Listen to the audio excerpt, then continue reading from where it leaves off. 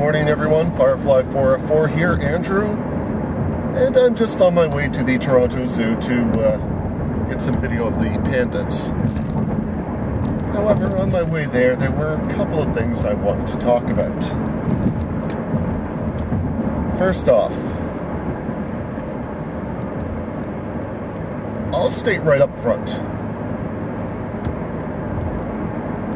While I think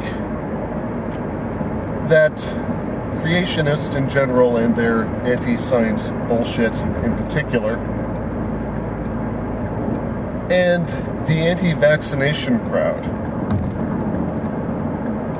are definitely more damaging to society as a whole, in my opinion, the most willfully ignorant people I have ever had the displeasure of interacting with online are the whole ancient aliens crowd.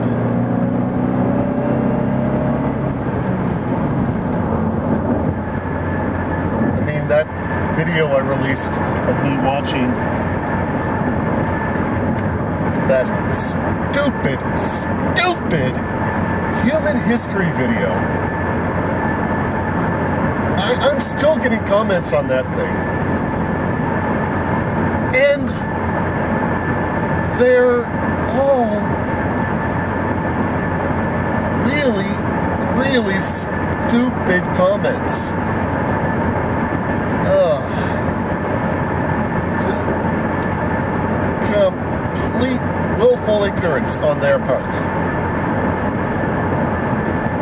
It's just mind-boggling how much disrespect they're showing for our ancestors who lived 4,000 to 10,000 years ago and built things like the Great Pyramids.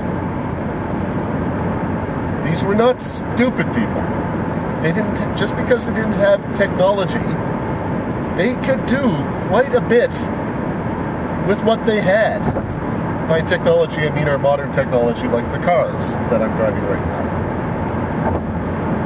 And yes, we do have a very good idea of how they built the pyramids. All you have to do is look at the pyramids and their progression from, I believe it's the south of Egypt to the north of Egypt, and you can actually see how they were experimenting with the pyramids as they built them.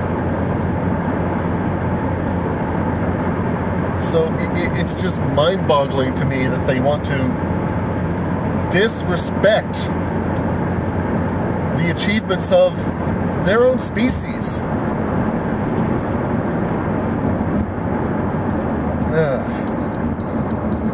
And the second thing I wanted to talk about, on Thursday,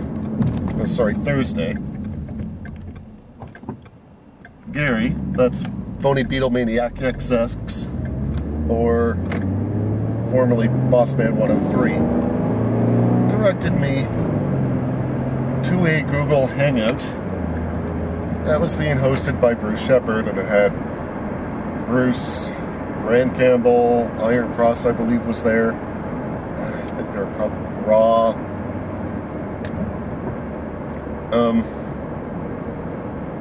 Wow, guys. Especially Ran Campbell.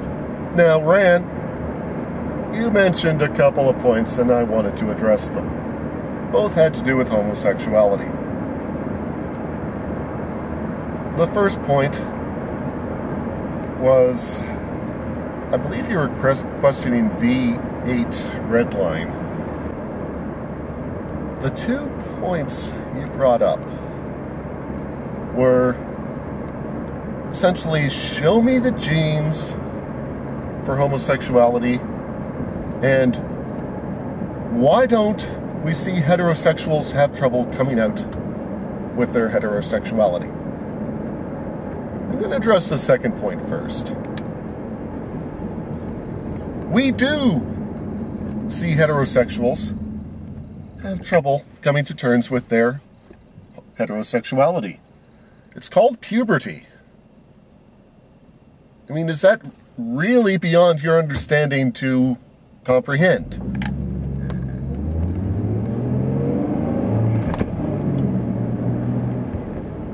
before puberty, and even in the early stages of puberty, boys and girls tend to have different reactions to the opposite sex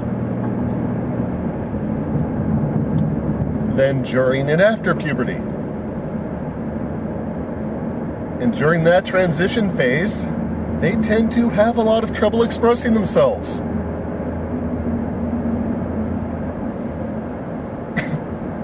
Now, as for the first point about show me the genes, our development is not 100% determined by our genes. Hormones, what we eat, all this stuff feeds into it. There's a little field called epigenetics that they're currently investigating at. And it's suspected, I believe the current leading theory that is, hypothesis, if you will, is that there is something happening in the realm of epigenetics that determines heterosexuality, homosexuality. But even then, your claim that it's not natural would still be completely bunk. You do realize that human beings are not the only animal that experiences homosexual behavior.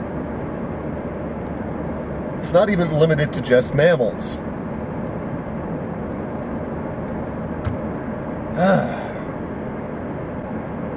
Talk to you later, everybody.